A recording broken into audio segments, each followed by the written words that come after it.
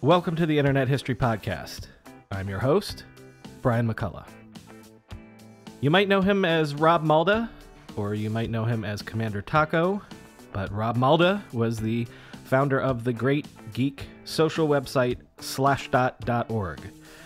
SlashDot recently turned 20 years old, and Rob commemorated this in a great Medium post, and so I reached out to him to get him to tell us the whole story of one of the first great social media websites, SlashDot.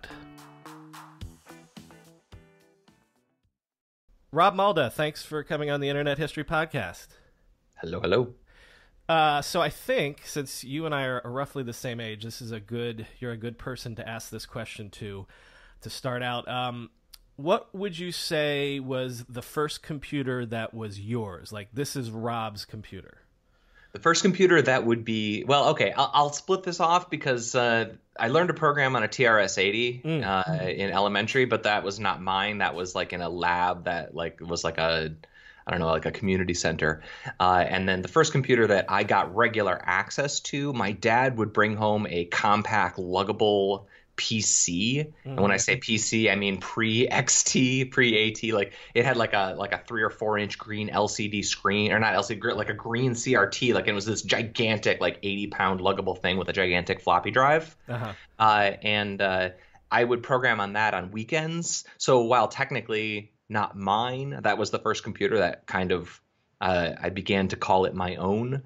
And then the first computer that would really, truly, honestly be mine, it would probably be, I think in 7th grade, I had a 286 with a modem, and I was very thrilled to have a VGA screen. But at that point, I was already quite technically savvy. So while it was the first computer that I owned, it wasn't really my first computer because I had been programming for years on XTs, and I had a compact luggable, like with a plasma screen that was all shades of red, like the least possible visual thing that you could see. Like eyes are not meant to focus on red. You mentioned that you're programming early. What are you, like, Basic, Pascal, that sort of thing? Yeah. Yeah. I mean, everybody in the 80s learns to program in BASIC, I suppose, if you're a 4th grader. Right. But after that, I fell in love with Pascal. That was really my language all through high school. What about first online experience? Were you a BBS kid, Prodigy, CompuServe? What was your jam? I never had access to the Prodigies and to the CompuServes and such because those things would cost money. But what you could do is take your Hayes 1200 baud modem and war dial all your local phone numbers and see what shows up. And I was fortunate enough that in my area code that I could call without paying a long distance fee, there were a dozen or so BBSs. And it turned out that they were inhabited actually by a few folks from my middle school, including some of the folks that went to go on to form SlashDot with me. So 7th, 8th grade, I was big into BBSs. We had a number of local ones, and I think even by 8th grade, I think I was paying for my own phone line so that I could run a BBS, for the 18 hours a day where I wasn't on my computer. My computer was on and running a BBS. And you're also doing your own shareware and stuff too, like super sweet. I wrote actually I should Google it and find it. I'm sure it doesn't exist anymore. I wrote if you remember from way back in the day, there was an ANSI art program called The Draw. Vaguely, yeah. Somebody in your community is old enough to remember The Draw. But I loved The Draw, but there was no equivalent for ANSI Music. So I made like a little keyboard simulator that would record ANSI music And I think I made about $80 off of that. And I was gonna sell it for like $5 a copy, so I probably sold, like 16 copies or something like that. Well, So, oh yeah. In those days, it would have been someone mailed you a check too, right? Oh yeah, I would physically get checks in the mail, and I'd be like, yeah, I'm gonna go buy a Butterfinger. All right, so let's yada yada a bit, but let's take it. You go to college, you go to Hope, which I know is on the west coast of Michigan. So what year would that be, like 92, 93 maybe? Yeah, that sounds about right. Okay. So this is right around the time that they start wiring dorm rooms for actual internet access, right? Yeah, it's pretty sweet. My first year, I was in a dorm that did not have internet access, but we knew which one was going to have internet access. And so myself and a large portion of the computer science department all picked the floor. Weird. They all picked the floor, but it was the nerd dorm too. The place was Voorhees, which is where all the Dungeons and Dragons players lived. So it was already well equipped, at least in terms of the human beings who chose to occupy it. And then like the people on our floor was like half the computer science department, and then I think maybe 3 of the 4 or 5 people that were originally on SlashDot were all living on that floor for that year. See, I got there about not Hope, but I got to college about 96, and it was a similar thing. It was like there was one building that was super wired, and so everybody that went there self-selected for geeks, and we just did crazy all-night Doom and Quake battles and things like that. But right, yeah. The previous year we would like run Ethernet cables up and down the halls, because my friends and I, we were living in the same dorm. It was just a different building, but we would like drag Ethernet cables up and down the halls so that we could have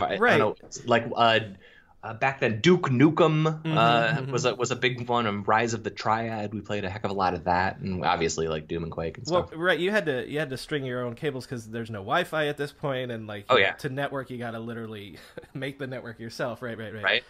I mean, by the end, one of the guys, Nate and Kurt, 2 of the original block stackers, they had like a double-sized dorm room, like a very large one, and we all worked at a place that was in the process of deprecating lots of old technology. And we would like take old servers and like rig them up in our dorm rooms, and like they had like old terminals, like old dumb terminals, like strung all over their rooms. And this is by the time that we had Ethernet, or internet access. So we've all got like late 80s terminals floating around our dorm rooms. You might have told this story 1,000 times, but I couldn't find it when I was researching you. So where does Commander Taco come from? All right, 1001. Yeah. Commander Taco is from a Dave Barry book. Yes, I love it. How to Get Ahead in Business, I think, or maybe How to Win at Dating or something. One of those books. If you Google a couple of the keywords out of this, you'll find it. But it was a list of like the top 10 restaurants that you never want to take a first date. So unsurprisingly, you should never take your first date to a restaurant called the Commander Taco. So you are you using that as like a handle and screen names and things like that online? Well, up until I got full-fledged internet access, I had been going by the name Icarus, on my local BBSs. But unsurprisingly, there was a very large number of Icarusi that previously existed on the worldwide internets. Yeah. So I became Commander Taco probably 95, 96 it's when I started using it. There was no name collisions. Well, that's funny because I feel like nowadays Commander Taco would be the one, and the Ikarai would be a little more rare, but who knows? My name does get collided on many, many services, and it frustrates me to no ends. Like it still angers me at on some sort of primordial level that I don't have like Commander Taco at Gmail, because somebody freaking ninja'd that. Because I got Brian MCC on Twitter, but I don't have it for Gmail either. So I got Commander Taco on Twitter, but I had to get it from a squatter. Yeah. So all right, let's get into rolling up into SlashDot. So I guess you've got a homepage. Once you've got the internet connection, you're starting to experiment with the web. I imagine. Yeah. So in this era, I guess we're thinking 95, 96. Through the computer science department, I already had a personal homepage, knew how to program simple CGI apps, knew how to write HTML and such. Given that this was, the bleeding edge of high tech in 1996, I was doing a little bit of freelance consulting work with it. I worked for an ad agency. I did a bunch of freelance jobs for like local businesses doing, making their websites. So I was super elite and super savvy back then. And so what's the inspiration for I want to have my own website under my own domain, get out from under the university account? Well, I would actually step a little bit backwards. Please. We moved off campus, Uh-huh. which meant we lost internet access Right. for our 24/7, always on computers. So I wanted desperately to have a machine that could live 24/7 on the internet that I could have root access to, because obviously the computer science department wasn't super hot on letting the students run unfettered over their systems. And so I did some freelance work and swapped out some code for a Deck Alpha Maltia that I could like leave online 24/7. Once I had a machine that lived 24/7 on the internets, I was like, well, I might as well have a domain name because that would be fun. And there you go. And again, at the outset, is it just, well, this is my homepage? Like, where does it change? Because okay, I'm gonna step back a second. So this is Come on, Brian. 96, 97. So blogging isn't even a word yet, right? Yeah, that's like 2002. Yeah, exactly. So how does your website evolve? Like, is it just, I'm sharing fun links, and then your friends are sharing those links, and then like how does SlashDot evolve into a thing that's not just Rob's homepage? Well, my personal home page, I was writing open source software, making contributions of minor significance to various open source projects.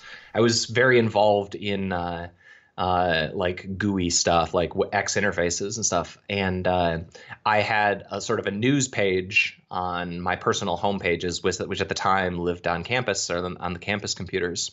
It was called Chips and Dips. And I would post, I've got a new version of this thing that I wrote if you would like to download it. And then also like, I saw this terrible movie. Would you like to know what I thought of it? So it would be in some ways a blog before they were called that. But it was maintained all with HTML, and it had no fancy administrative UI or anything. And it was a royal pain in the butt to, try to edit and maintain. Once it got over, hundreds of entries, maintaining all that HTML became an annoying pain. So when I got a dedicated server that I then had root access to and could, experiment to my dirty heart's content, one of the first things that I did was migrate all of that stuff over there and start and get code together for that. I mean, I was also like doing freelance work for ad agencies and stuff. So like I was building up libraries of like Perl CGI and stuff that, I was using for odds and ends. And it became like a research project, I guess, to learn how to do certain things to automate the whole process. And that puts me into, pretty much the start of SlashDot, the late 97 era. But it evolving into like sharing news stories, like, was that just something that happened organically? Like, what I'm hunting around for here is, because sometimes it's like there's a eureka moment where people are like, oh, I can do this. Or sometimes people say, it sort of evolved into this without me even knowing it. And I'm curious, like, how you remember it. SlashDot had a few eureka moments, but I wouldn't necessarily say that this was the one, because what was happening on Chips and Dips was kind of a no-brainer. I was just babbling about what I thought about things and sharing links when I found them that I thought were cool, which is, what the web essentially is. If you, erase the fact that now everybody has to install a proprietary app in order to do anything. At that point, it was kind of a no-brainer. It was sort of an extension of hanging out in IRC with your friends. Right. An IRC chat log, it doesn't stretch back, to yesterday than my news page would. But I mean, there were eureka moments for me, but a lot of those involved like the moderation system and the submissions bin and different processes that I could use to optimize how the site became more of a sort of an interactive social experiment and less of I'm going to write, somewhere between 100 and 1,000 words about something that mattered to me in the last 12 hours. Well, we'll get to like the user accounts and moderating and things like that. But so I saw a speech you gave. Correct me if I'm wrong, but like maybe one of the eureka moments was around the time of Netscape open sourcing their browser, because you had been writing about that.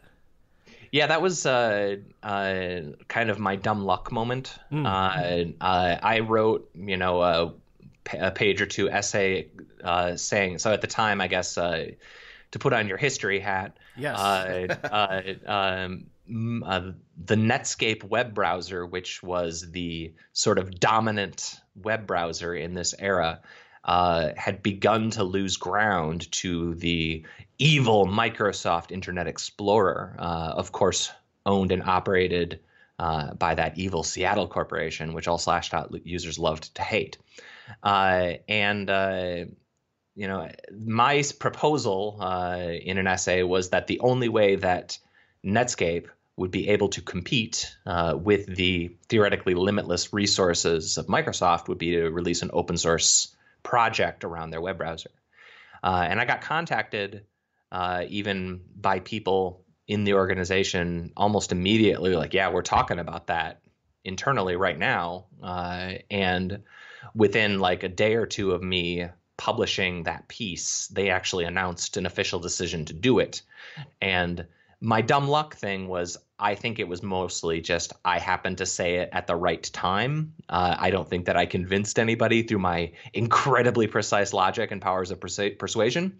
But a few mainstream media sources graciously credited me with inspiring that idea in some way, or at least being partially connected to it. And, maybe it didn't hurt. But I don't take any credit for that. But the serendipity of it worked out in my favor because our traffic probably doubled or tripled over the course of the following few days, where we went from a bunch of nerds from IRC channels to a place where like maybe savvy journalisty, techie people, the dude on the newspaper who's got the tech beat, now he's joining into the SlashDot crowd. And generally raised the IQ, or at least the circulation potential of our content. And then for the following year or two, traffic was basically a unyielding roller coaster. Well, you said we, and I guess we haven't pointed this out, but very early on, you're doing this with a lot of your friends, right?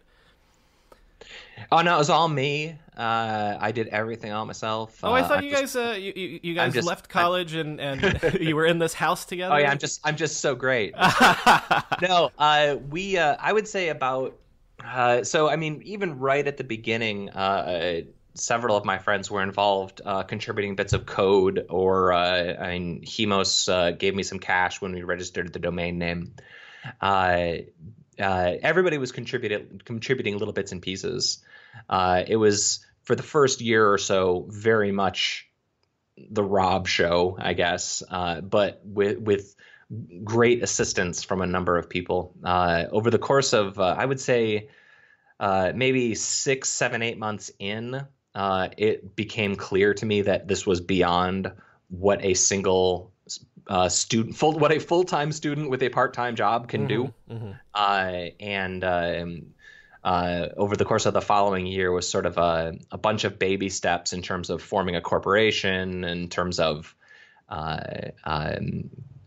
ultimately I was the first person to be hired, and that was like, I don't know, 2 years later, where we actually had enough revenue that we could pay one person. So it took a while to get to that point, but the company was Blockstackers, and it was comprised primarily of my roommates. Yeah, it was good times, man. Good times. Well, describe the Rob show, or even what other people are doing. Is it just browsing all day and reading 200 articles and posting 5, or like what is it like in those early days?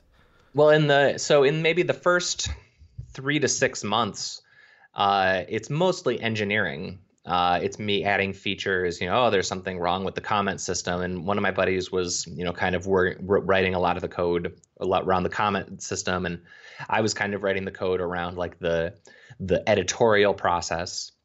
But in the earliest versions of the system, people would email me the stories and I would post them, or I would find it on my own and post them. But for the first several months, I was literally the only person who could post things. And then 6 months in, if I remember right, it was spring break. I basically rewrote almost the entire site over the course of a week. And added the vast majority of things that from the back end were necessary in order to carry the site sort of to the next level. And by that, I mean enough of a user account system that multiple editors could have user accounts and post stories under their own pseudonyms. And perhaps more importantly, a web form that you could fill out with your super sweet URL, and then you could submit that to us. And then it didn't have to always be me looking at the story, because by that point, I'm getting 30, 40, 50 submissions a day and picking the 5 or 10. I'm not necessarily going and looking for them myself. It's not an active process. It's a passive process that occurs naturally along with my normal travelings during the day.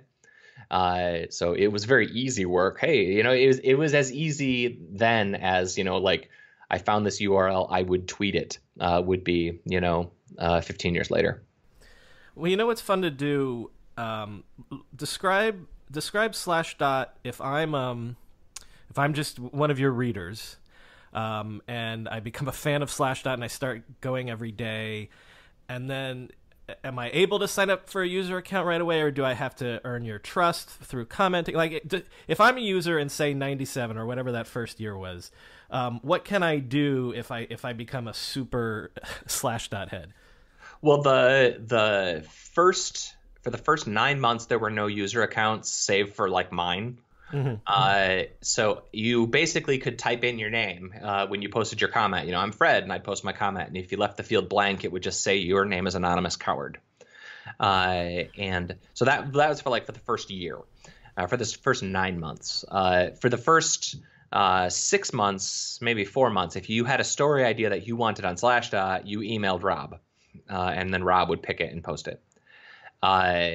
Then over the course of those first 9 months, then I add the ability for you to submit via a web page, and then for multiple editors to participate in the process of selecting the stories that we're going to post. And then around the 9-month mark, we add user accounts so you can log in. And we actually kind of did that. We did it for a lot of reasons, but frankly, one of the first ones was that people kept posting as Commander Taco. And they would say this is an official thing or a correction, but they would use my name. And I'm like, come on, that's not cool. So knowing at that point that, the early versions of trolling were occurring in the forums, that I had to create some sense of authenticity, to these nicknames. So then that gets you about 9 months. And then within 12 months, the earliest versions of the moderation system are in place. So then initially, basically the same group of people that I'm talking about, my roommates and then a few friends that we trust, are sort of marking comments that are good and bad, but there's not really any system behind it. It's mostly these comments get, raised or lowered, but it's like an internal database thing. It doesn't really do much on the user experience except for in extreme cases. And then we take all of the users who we determine have participated positively. And this is then maybe 16 months, 18 months in. And then there were 400 of them at that point. And that was the first time where the actual moderation system, the forum, becomes completely out of our own direct control. So at that point, we have 400 people 350 of which we've never met, right? Who are now, they're not necessarily in the driver's seat, but they have access to the air conditioner and the heating controls. They can change the stereo. You know, they have power over the system. So what you're saying is at that point, if I'm one of the 400, I can get a story on the front page. Well, in that. That wouldn't give you special priority in that way. Okay. But if you found somebody who was an idiot, you could moderate them down and squelch their opinion out of forums. Anybody could submit a story. And frankly, anybody always could. And it was actually kind of a important thing to me that I tried not to show favoritism for the story selection process. That actually became kind of one of my, one of the lines in the sand that I never wanted to cross. I really tried not to show favoritism to publications, to individual users. I always felt that every individual story should stand on its own. It's a good story or it's not, and I don't care if you're the Pope or if you're some guy who's scribbling his story submission by carrier pigeon. I'm this is kind of derailing what you're on about, but when you're picking the stories, was there any sort of thinking that went into it? Like, were you thinking, okay, this is a story that people will love and will get lots of traffic, or are you just picking stories that you think are interesting? Like, was there any editorial involved in the early stuff? Well, I mean, I always felt that for my duration of my time at SlashDot, my criteria was stuff Rob likes. It was just, am I personally interested in it or not? Over time, that definition expanded, and there were certain subjects on SlashDot that I wasn't particularly interested in, but I gave some of my editors leeway.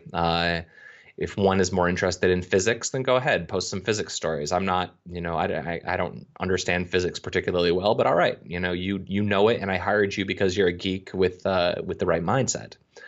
There were other cases where the subjects that I was interested in, frankly, didn't jive with the SlashDot community. The most well-known example is probably anime. I went through a phase where I was watching tons of anime series, and I kept trying to post them on SlashDot.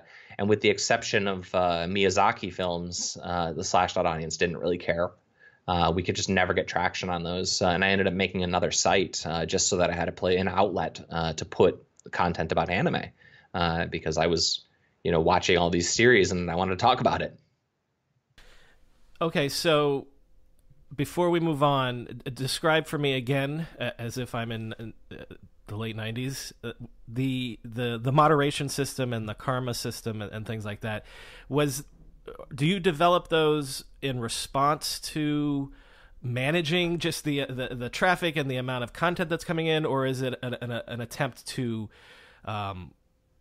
regulate the community and regulate bad behavior? Like, where does the moderation and the karma and all that stuff come from? It was a very evolved system. It was never designed. It was a pretty clear signal response.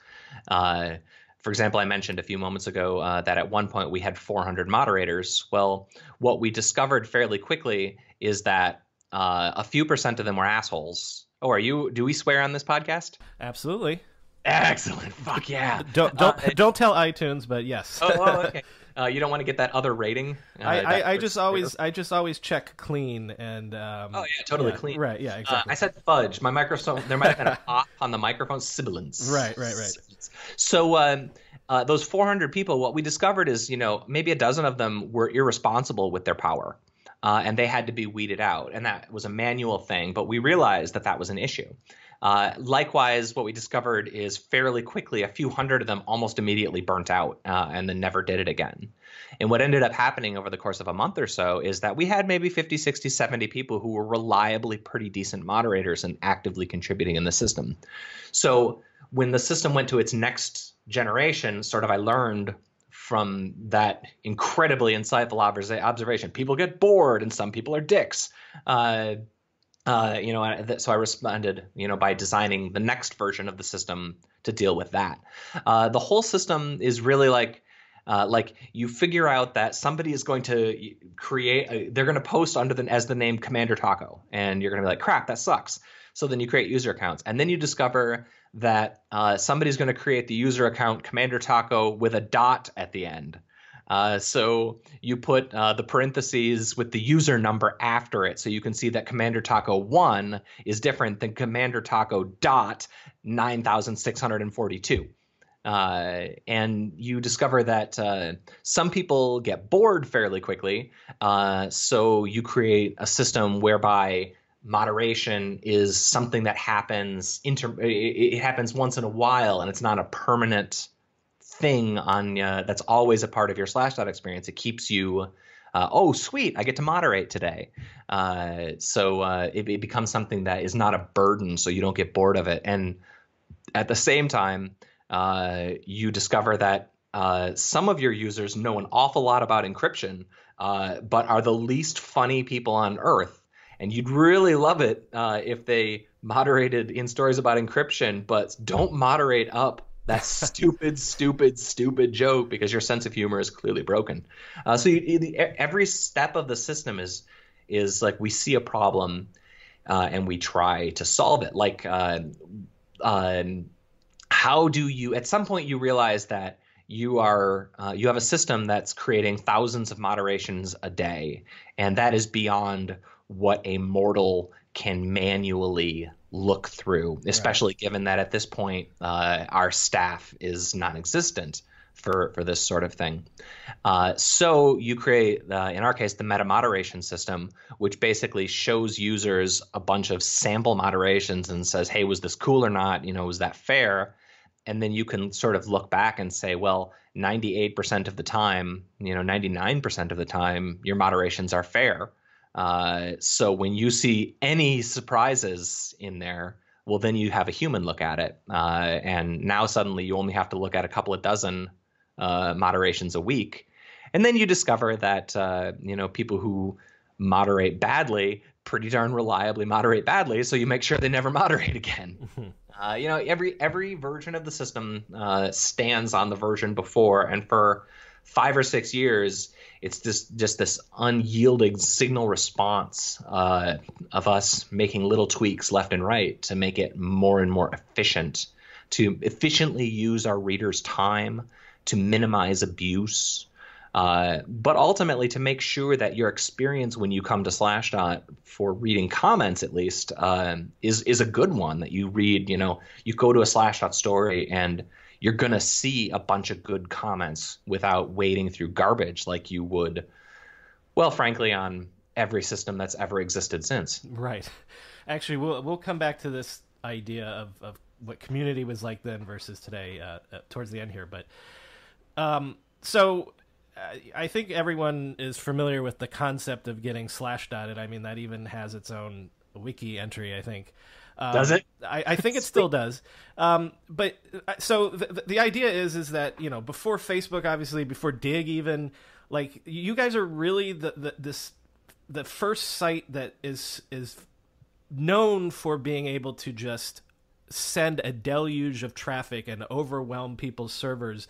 I guess maybe if you got on the Yahoo homepage, if you got a link there, that would do the same thing. But was there a moment for that? Was there a eureka? Holy crap! We're an 800-pound gorilla in terms of generating traffic or generating interest in certain things. Was there a story or something like that where you remember, wow, this is getting big?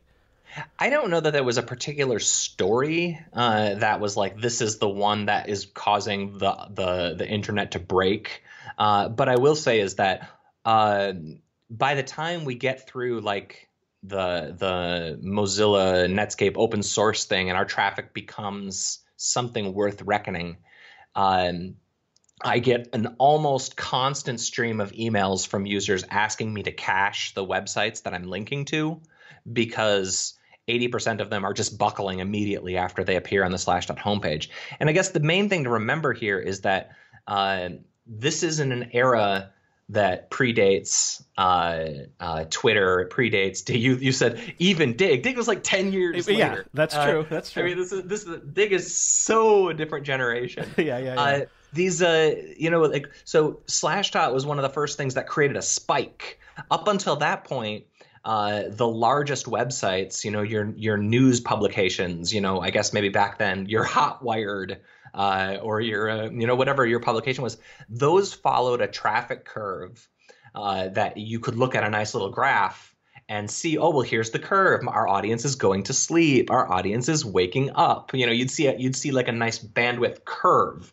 SlashDot created these massive spikes. So a big website, like a huge website, might be getting 100 hits an hour, or 100 hits, even 100 hits a minute.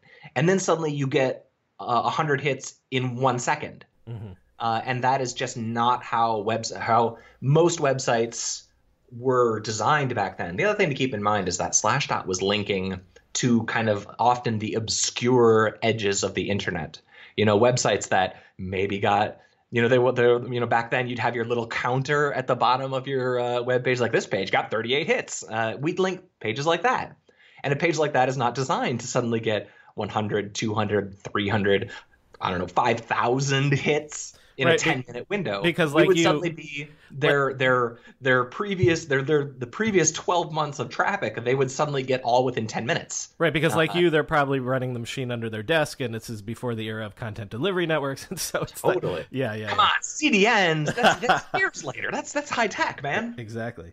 So I guess it was easy to knock sites over. And I don't remember specific sites or specific stories doing that, but I mean, there was a point even like 3 or 4 or 5 months in, like, you got to cache these websites. You got to make copies because every story I look at is broken. I never felt right doing that. I always felt that caching people's pages created a different set of problems that I just didn't want to deal with. Okay, well, what about a moment when you realize, oh, this is a business? There are a few of them.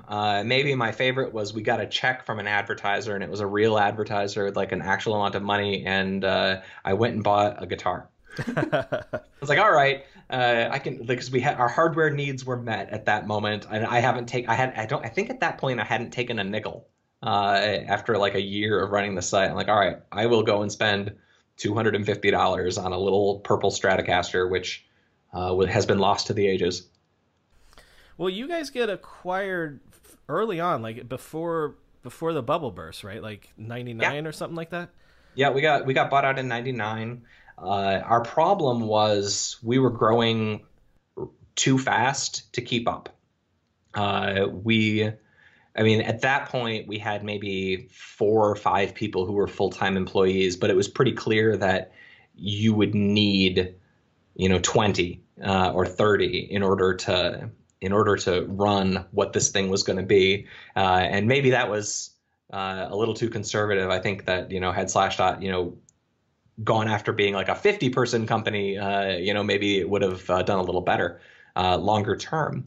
But we basically came to the conclusion in 99 that we either needed to hire 20 people and become experts in a bunch of subjects that we weren't experts in, or we could find a company that already had hired those 20 people and take advantage of their pre-existing infrastructure.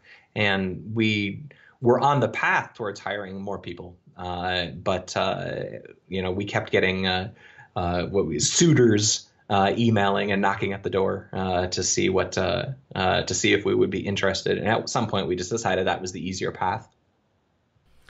It was a good home. It's Andover.net, right? At the time, they were called Andover Advanced Technologies. Gotcha. Then they became Andover.net. Then they got bought by VA Linux Systems, which renamed itself to VA Systems, which renamed itself to SourceForge, then OSDN, then OSTG, then got bought. I think I worked it out that I had something like 14 different companies' names on my business card while I did the same job. And do they all just generally let you keep running it without much interference? For those first few years, it was fairly hands-off. They gave us some engineering resources, and we just kind of ran as best we could. It was a mixed bag. I mean, like, there was a point, and I won't name names, but there was a point where we had a systems administrator who didn't know what they were doing, and we needed load balancing, and the load balancing was broke for months, and like there was a percentage of SlashDot traffic going to null pages, like a significant percentage, because this load balancer was misconfigured, and like there were things like that where so this person lived in a different city than me and was reporting to a different person because it was a resource shared by the network. So things like that were really hard. But during that era, they were very hands-off with the editorial component, which was the most important thing to me. I never wanted corporate influence to corrupt the integrity of SlashDot or to jeopardize the desires and the needs of the SlashDot community. Again, in this video, I should probably put a link to it in the show notes that I saw you give a speech. You mentioned that there were two other big traffic doubling events that SlashDot, I don't know what the word is, covered or whatever, but I am super interested in this idea of, now we experience news events online, but the first people to do that were people like you. So those two events, I think, were Columbine and 9/11. So if you want to just tell me about those two events and like what you did on SlashDot around those and what it was like when those things happened. Columbine was interesting because the SlashDot community reacted to it in a way that was very different from the mainstream media. The SlashDot audience immediately latched onto the narrative of a couple of kids who had been bullied, and that then became sort of a story, where we talked about how one of the shared threads between a huge percentage of the SlashDot audience is that we were bullied in high school because we weren't the cool kids. And what came out of that story, for better or for worse, because, more came out about the Columbine story over time. But at the time, a lot of this was led by John Katz, who was writing stories. He wrote a series of articles, Voices from the Hellmouth, where he was really talking about, the shared experience of being, kind of a bullied kid. And SlashDot, the audience reacted to that, and they reacted in a lot of ways, good and bad. Some people were just like, shut up, John, we're sick of this. Let's go talk about, the next version of the Linux kernel that's coming out tomorrow. But every time we posted these stories, the server would kind of slow down and buckle because they were reliably getting, 1,000 comments. And the system was fine when you had a few hundred comments on the story, but not so fine when you started having a few thousand. That was the first major traffic event after maybe the Netscape story. 9/11 was a different beast entirely because that's at that point we're a pretty mature infrastructure, and I have a team of 3 or 4 really skilled engineers. During the Columbine era, it's still me doing most of the engineering. I have help, but not much. By the 9/11 era, I'm more of a manager. But that was for us. I mean, the story notwithstanding, CNN went down. All of the mainstream news sites just started crashing left and right. And we spent the entire day basically on the editorial side trying to scrape together whatever facts we could and update the page. And then on the engineering side, turning off anything that we could find that could be turned off in order to make the site continue to function and stay stable. And we were pretty successful at that. We probably had like double or triple our hits record that day. But we didn't know because one of the first things that we turned off was any set of logging because logging was not fast enough to keep up.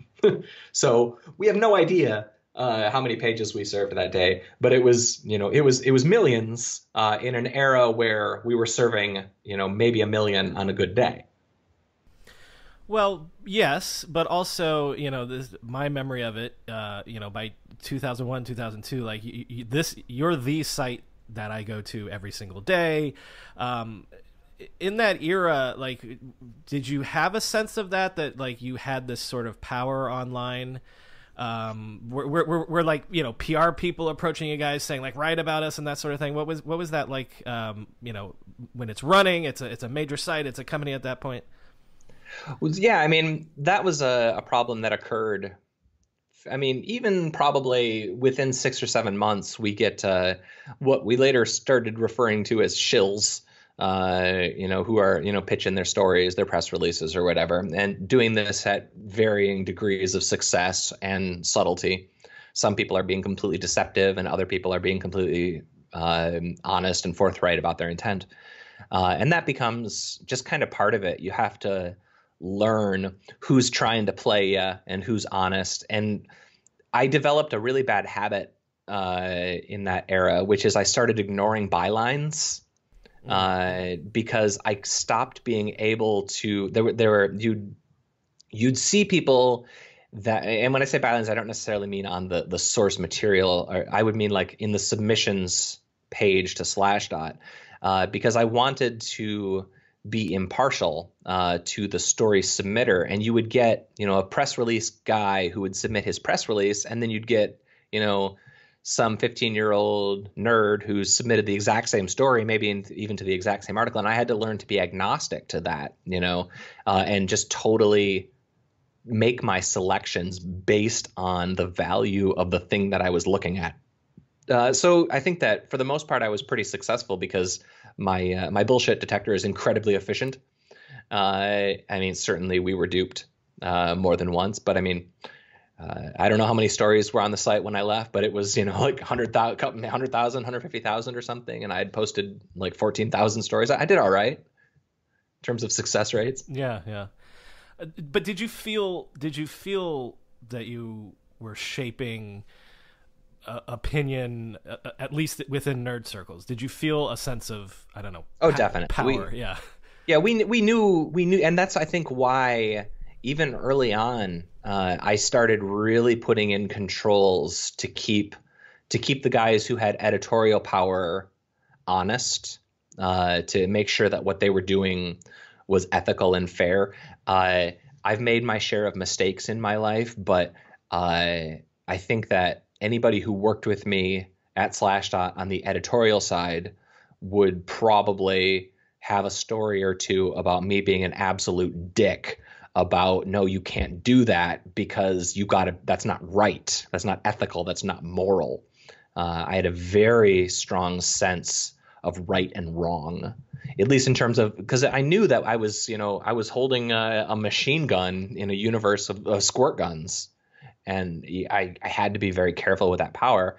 And while I could trust myself as I gave more of that power to other people, I knew what I was entrusting them with.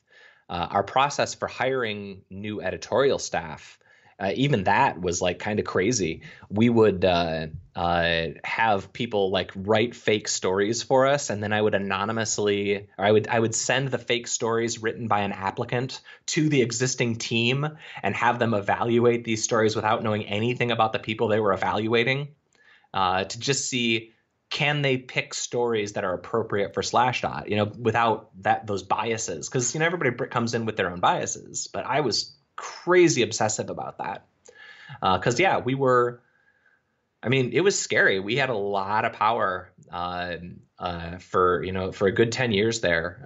It was an insanely powerful venue. I don't really think it's that anymore, but for a while there, man, it was scary powerful, and I wanted nothing but to do the best I possibly could with that. And I mean, I did all right most of the time. I got a few mistakes in there, but yeah. In a different interview, I think you said words to the effect that you felt like there was a period of stagnation at some point with the site, either in terms of maybe you were getting bored, or definitely you're maybe not keeping up with the rise of Ajax and things like that. And did just personally, because you do it for what, 10 years?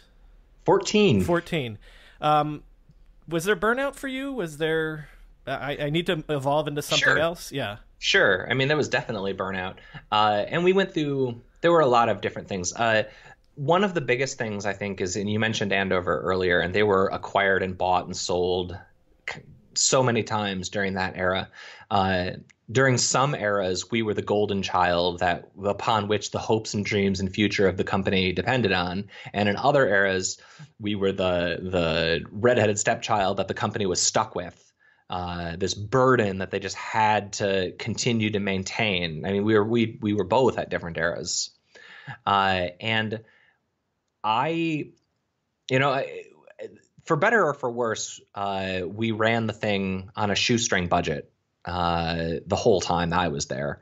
And I think what happened for us is that while our technical people were amazing, we were running, one of the largest sites on the internet with an unbelievably tiny staff.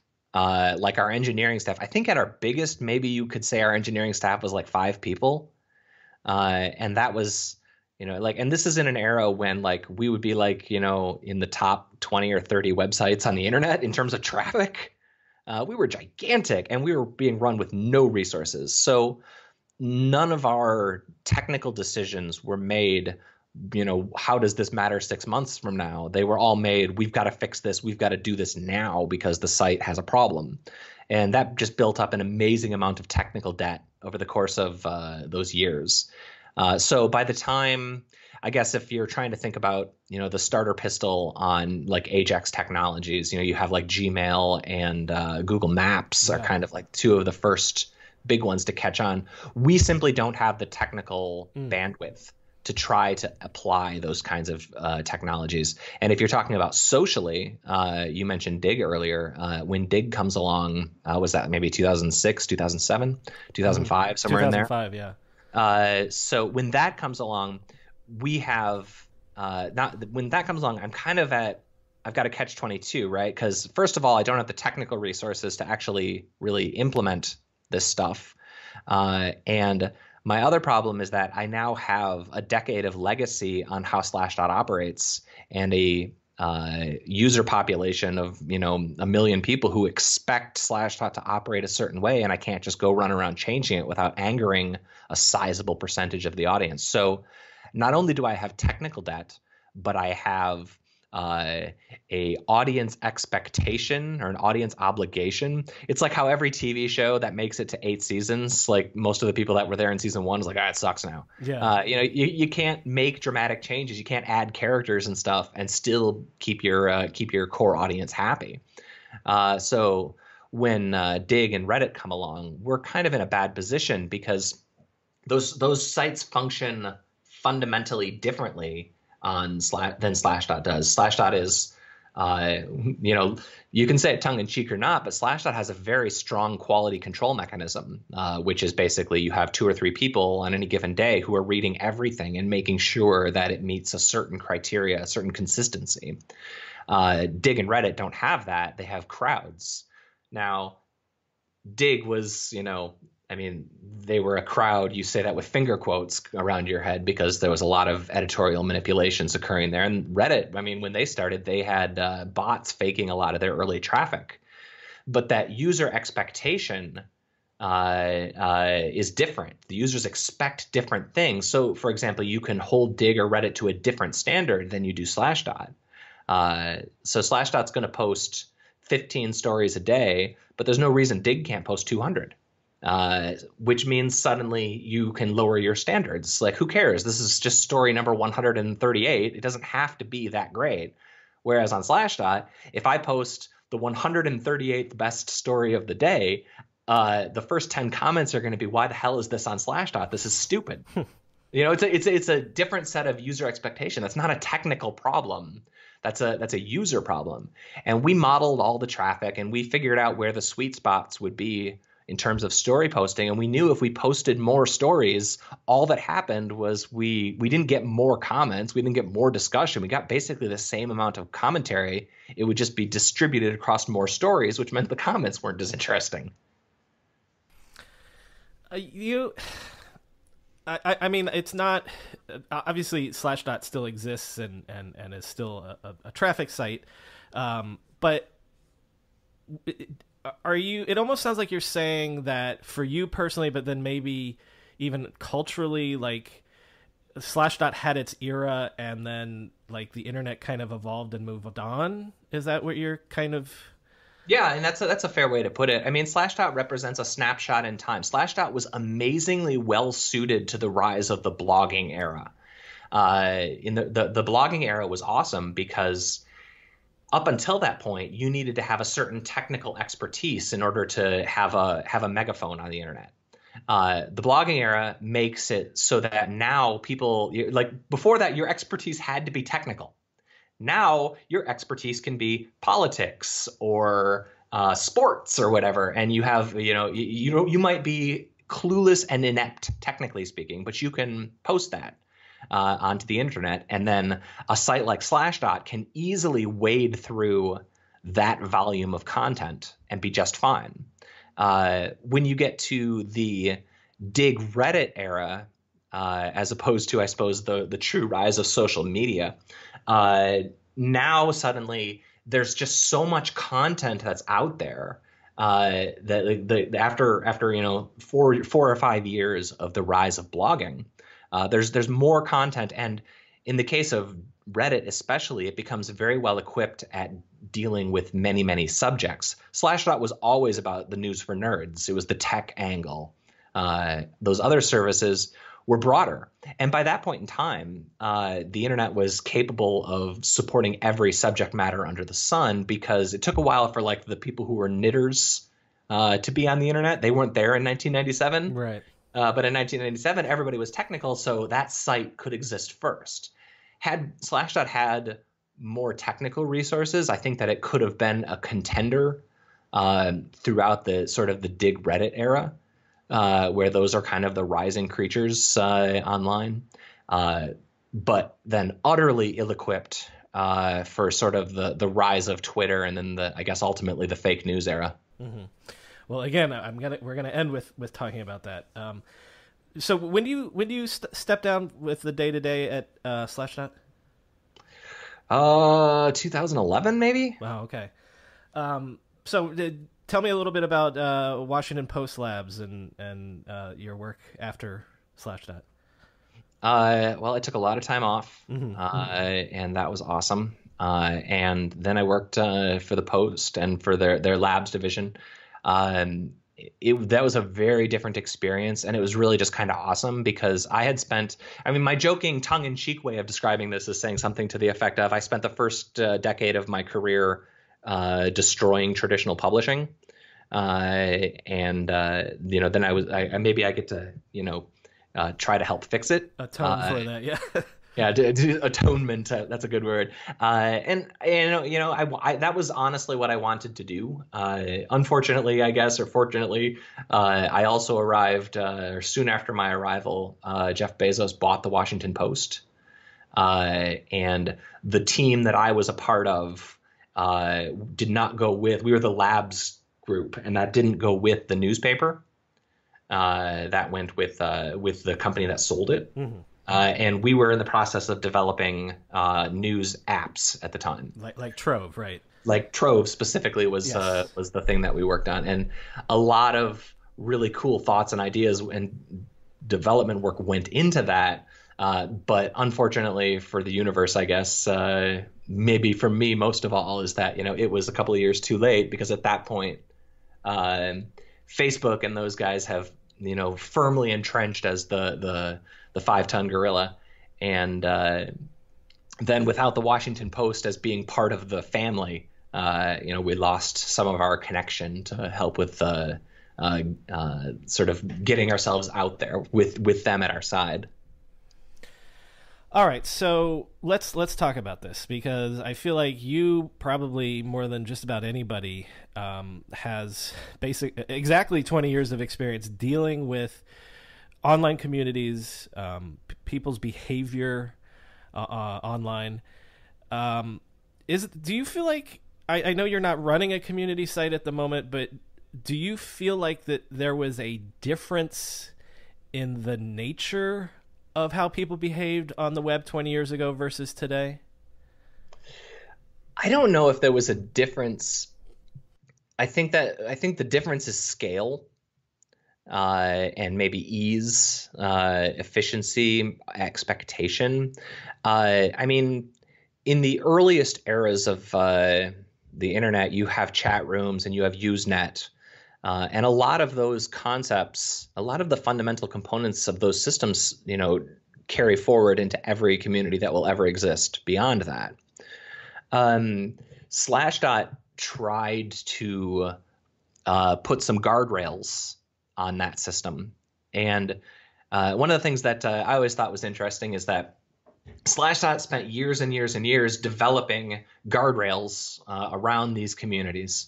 And what then happens is you see a small percentage of people who will do anything in their power to jump over whatever railing you put around them. So, I mean, there's a novel in the story of like SlashDot implements this defensive mechanism, and then some troll develops this tool, this automated tool, in order to get around that defensive mechanism. And you can the trolls are working on this for different purposes. Some of them exist for fun, and some of them actually exist to promote an agenda. And this sort of thing happens on SlashDot for years and years and years. So when sites like Dig and Reddit come along, those guys, I felt bad for them, because the community of people who were out there for mischief were running around with the social equivalent of nuclear weapons, and these guys now have to develop defenses against that, which we had the ability to develop in tandem.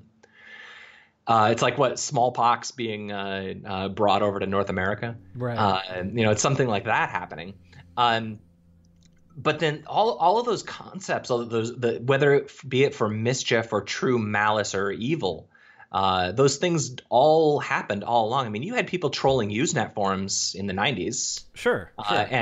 And that's not any different than a government agent manipulating Facebook results. I mean, in order to swing an election. I mean, technically, it's not. It's just the next logical steps, or 100 logical steps down the line.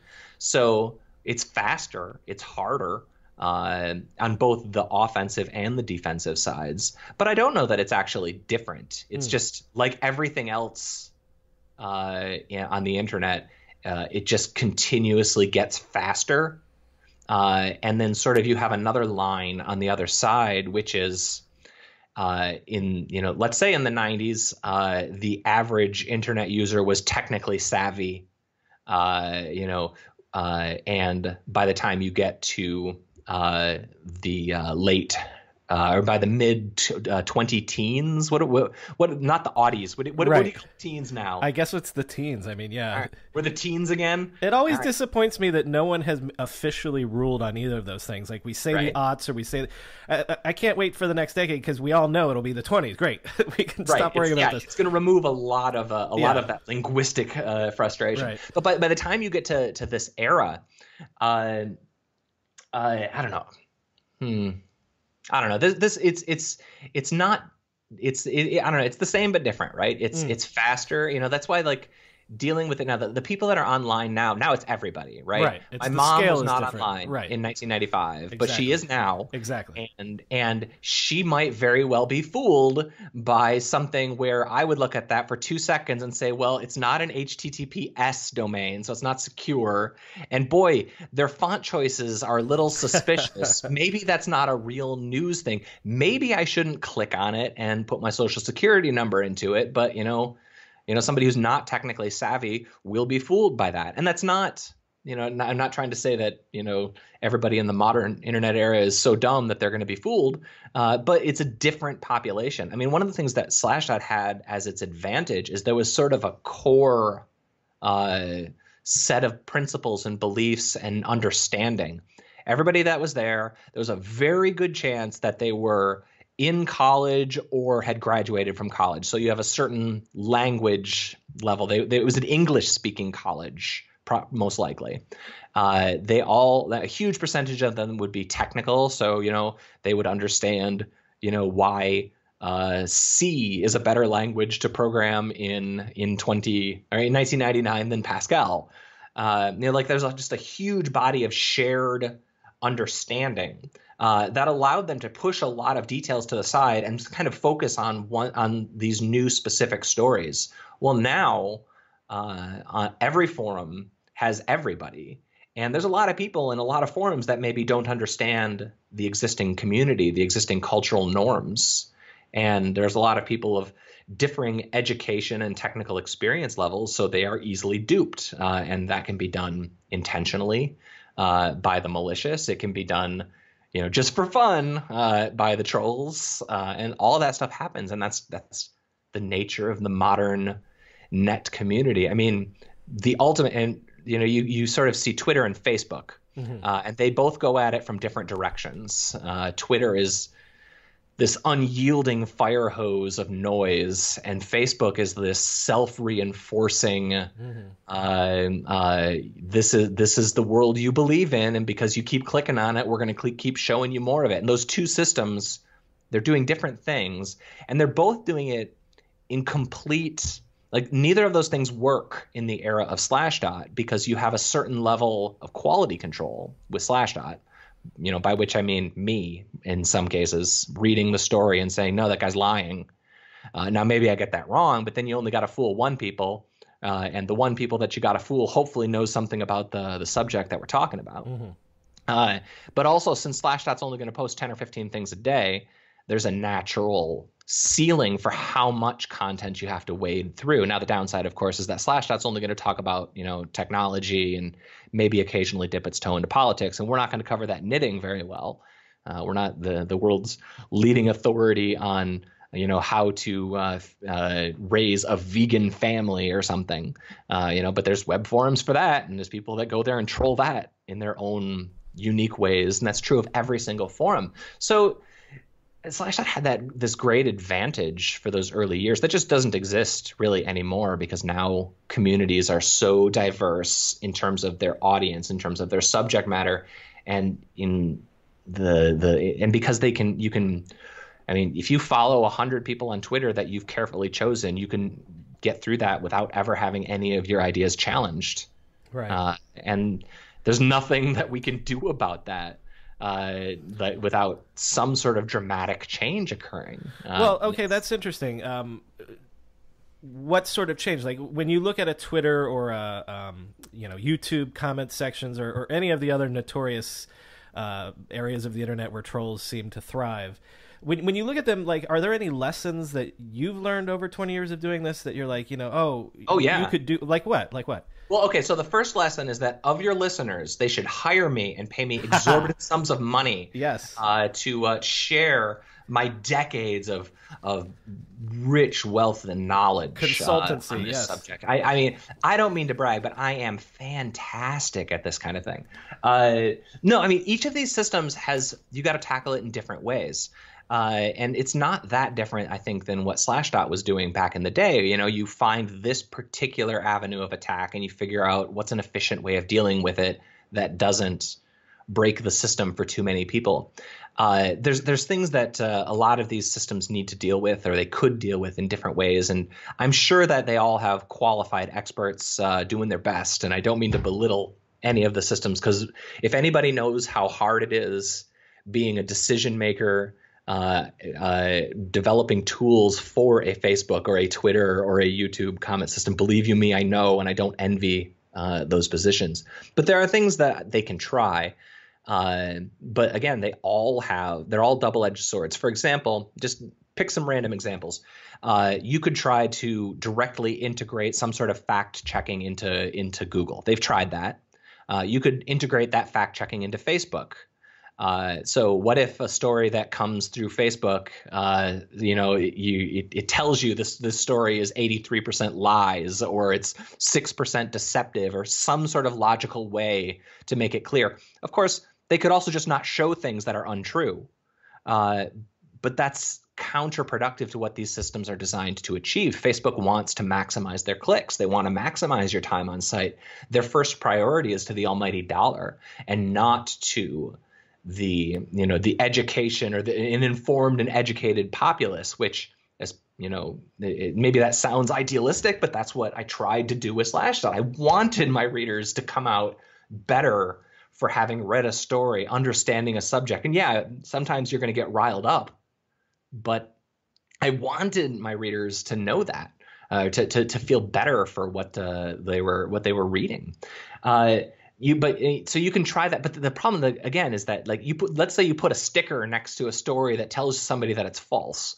Well, then there's going to be a percentage of users who are just going to be like, well, clearly Facebook is being paid off by some other organization, which is going to mean they're only putting that sticker there because they're being paid off. Because conspiracy theorists are everywhere. They are powerful, and you cannot persuade them because they've got, in some cases, decades of paranoia reinforcing a certain mindset that nothing will crack them. And this is a problem on the left and the right. This is a problem throughout. But any solution you come up with, you basically have to play some sort of 3-dimensional or 4th-dimensional chess game.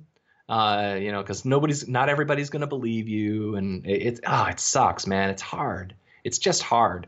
I would love to play with like Facebook data or Twitter data or Google data on one of these systems and see.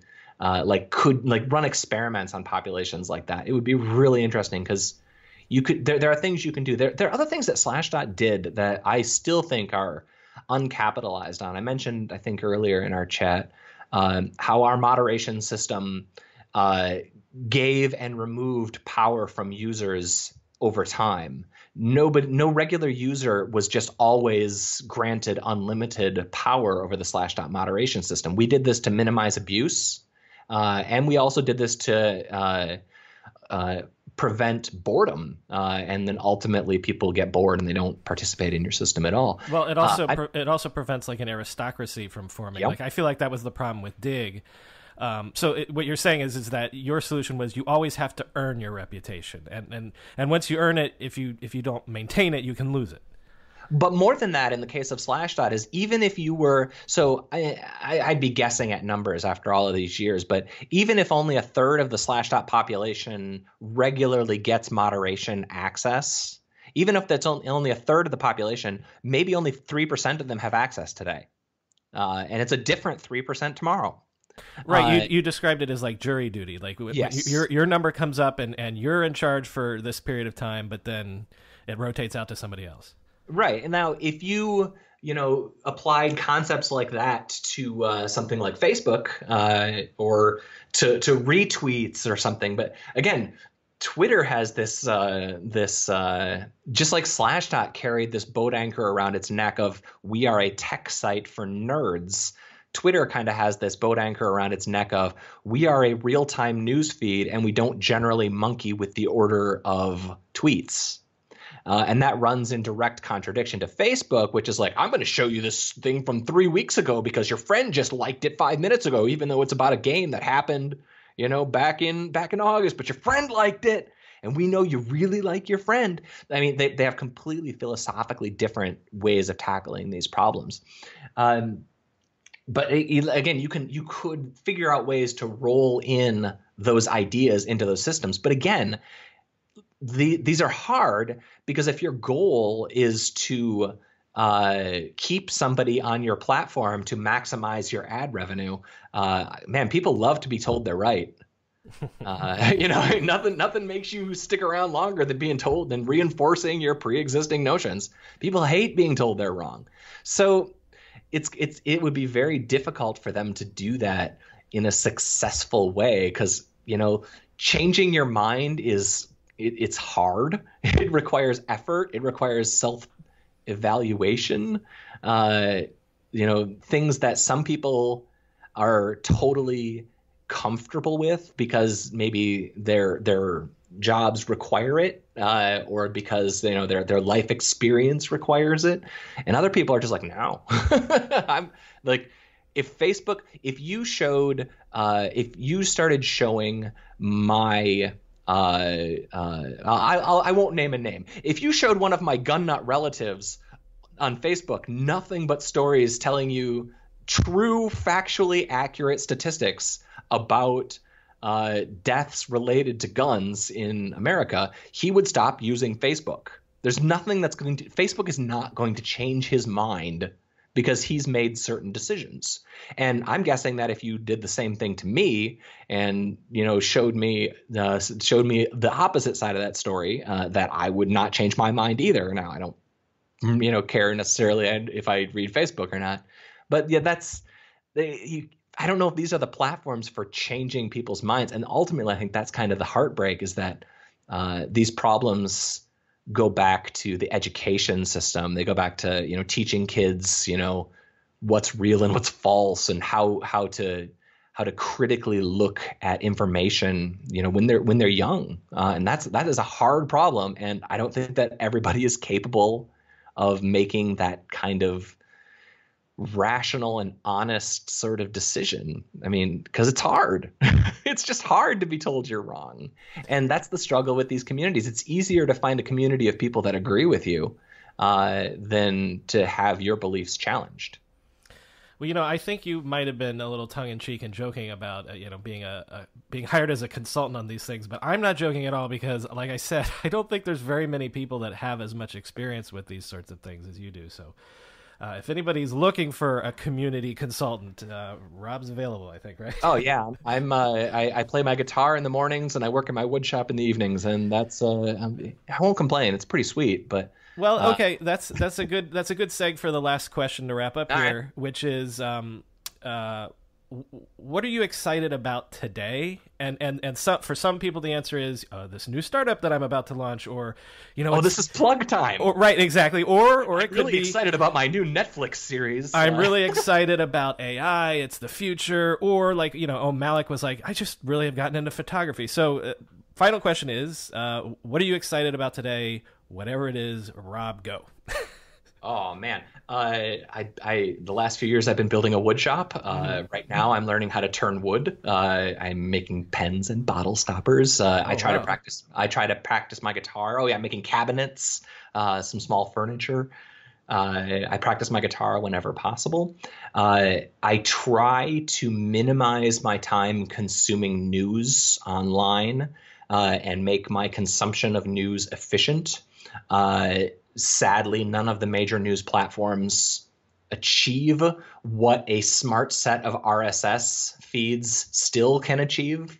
I have 100 RSS feeds. I can read 100 RSS feeds, headlines, very quickly, and know both sides of the story. I can subscribe to Breitbart and MSNBC and get both sides of the story if I need to, and I can do that pretty darn efficiently.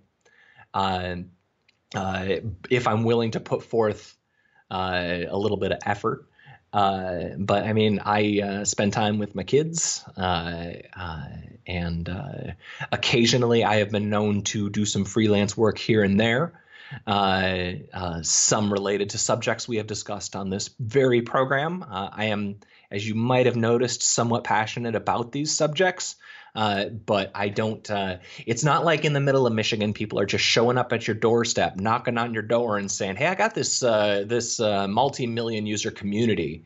I'd really like some assistance with that. That's not really a Michigan problem. It's more like, somebody was saying on a forum, there's a cow, on my lawn, and then somebody else is like, oh, that's my cow. I'll come and get it. So yeah, I mean, I try to, relax, keep a low profile, hang out with my kids. I tell you, not traveling all the time is pretty sweet. I never particularly cared for that. But if anybody needs needs to commission some small woodwork or something, I'm always open for that. I've got in my my line of I've got a 5,000 piece Lego Millennium Falcon, 10 pens, 5 bottle stoppers, like in my frame of vision right now. These are the things that I will spend my day on. Well, good. After I shake my fist angrily at freaks on the internet. Well, I think the takeaway there is like Nick Offerman when Parks and Rec ended. You're a woodworker now. you're a man that works with his hands, but that's great. But Rob Malda, thank you so much. I was super excited to do this one because I do feel like that the story of SlashDot and your career online is weirdly so very relevant right now. So thanks for remembering all that and explaining, the lessons learned and all that great stuff. No problem. Now I think I'm gonna have to hang up with you and then go listen to the Jason X episode of the podcast. The How Did This Get Made podcast. Right. I'm obsessed with right now. Yeah. It's Jason X this week. It's Halloween, man. Cool. Thanks, Rob. Anytime. If this is the first time you're listening to this podcast, please subscribe to us on your podcast app of choice. There's plenty more great internet history where that came from. And if you're a longtime listener, then you know what to do to help us out. Rate and review us on iTunes.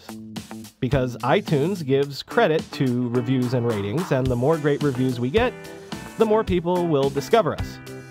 As always, there's more info on our website, www.internethistorypodcast.com. The show's Twitter handle is @NetHistoryPod, and my personal Twitter is @BrianMCC. Thanks for listening.